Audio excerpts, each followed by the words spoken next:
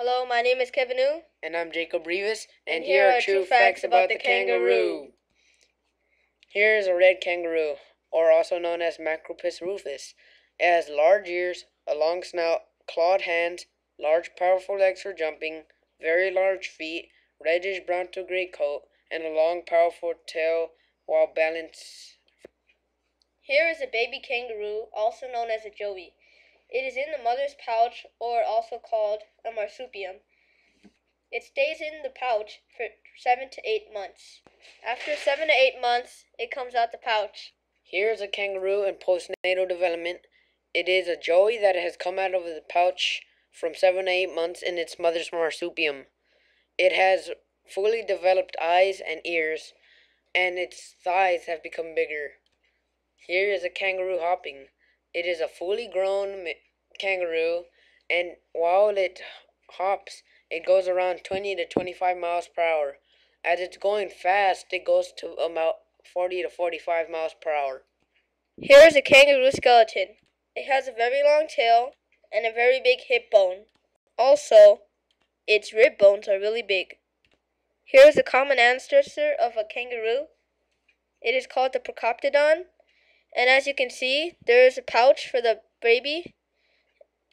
The difference between the kangaroo and the Procoptodon is that the faces are shorter for the Procoptodon and the kangaroo's faces are longer. The tails are also a little bit similar. Here's the Procoptodon skeleton. It has one toe, unlike the kangaroo, and it has smaller hip bones and shorter shoulder blades. It has a shorter face and actually longer arms with a shorter tail. Here's the Protemnodon. It was another common ancestor of the kangaroo. This time it developed another toe and it has two toes. They were herbivores and they were very similar to the kangaroo. Here's a Protemnodon skeleton. It has a very long tail, very large rib bones, and longer arms.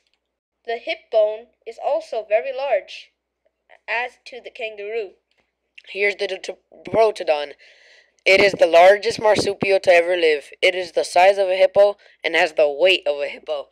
Its feet are bigger and its hip bones are bigger. It has, the shoulders are actually kind of small and the nose is bigger. As you can see, this is a Diprotodon skeleton. It has very large front teeth and a very large shoulder. It also has a very large hip bone as relation to the kangaroo and its ancestors. The ribs are also big, and it also has a tail. This is the end of our presentation. We hope you like it. Thanks for watching.